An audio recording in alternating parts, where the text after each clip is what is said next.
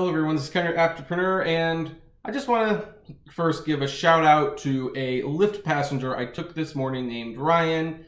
He is a cool guy. I gave him a ride, and he is currently at the DMV. He's from New Jersey, and he wants to become a California native.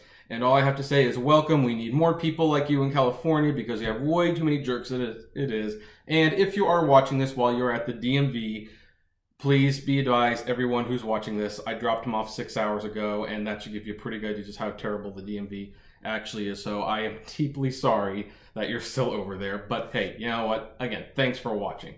Anyway, let's talk about some legal stuff because that's what I came back to the stage for, right? To talk about the Google and Uber lawsuit. And the latest news is that Anthony Levandowski, who you may recall is at the heart of this whole legal matter. He's the one who allegedly stole the documents from Google that he brought to Uber, and Uber allegedly used them in their technology. Well, he pleaded the fifth a long time ago. Like pretty much right when this thing started, he pled the fifth. And it should be noted, again, pleading the fifth does not mean you're guilty. It just doesn't mean it's very likely you're innocent, because what would you have to hide if you're not guilty? Well, the judge of the case has basically stated that's not going to work. He can definitely be called to testify. He cannot hide behind the fifth in this one. Now, I sort of already alluded to that before, but the judge has actually taken like a much harsher stance. He actually seems really frustrated by how many people are not talking, because Google CEO Larry Page, I believe it's Page, also didn't want to testify. And for that matter, Google co-founder Sergey Brin, if memory serves, Brin. He has been avoiding deposition, saying he's too busy, and the judge finally just lost it, and he said, you know what, he better show up or else. And he issued a very similar warning to everyone else. Basically, he's at the center, and he's looking at all this information, and what he is seeing is a lot of people saying, oh, you did this, and oh no, they did that, but then key people don't want to talk. It's almost as if they have something to hide. And the judge is getting a little frustrated. I mean, especially from Uber's side, because Uber wants this to go into arbitration.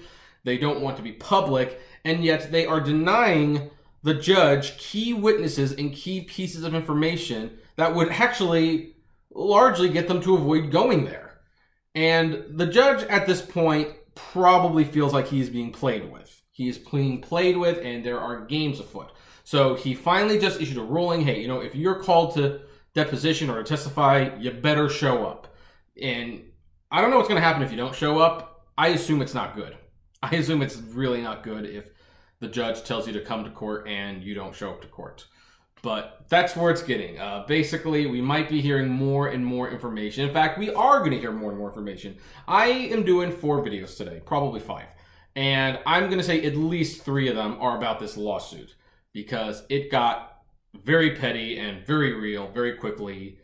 And I'm just glad that this happened after I had landed and not while I was in the air. Otherwise, I would have been so stressed coming home. I can tell you that right now.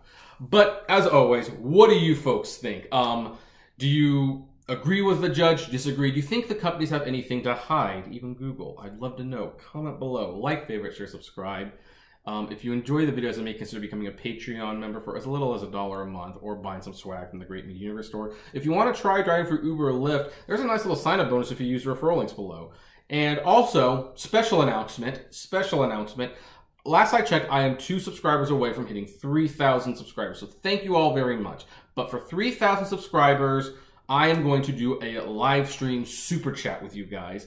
And I will, do an announcement video to tell you exactly what we're going to be talking about, and we're going to see how it goes. But people have been asking for a super chat feature, and I finally tested it out while I was in Germany watching the O.J. Simpson thing, and I've taken the video down because it's a terrible video. It was never meant to be quality entertainment. It was funny to see people join the chat and they get really disappointed at nothing happening, so they left. But we will be doing that, and we will do it properly this time when I hit 3,000 subscribers. So if you have any friends who haven't subscribed yet, tell them to subscribe. We're only 2 subscribers away, guys, and you can have a live chat. Should be fun. Oh, and as always, flame responsibly. Have a good one.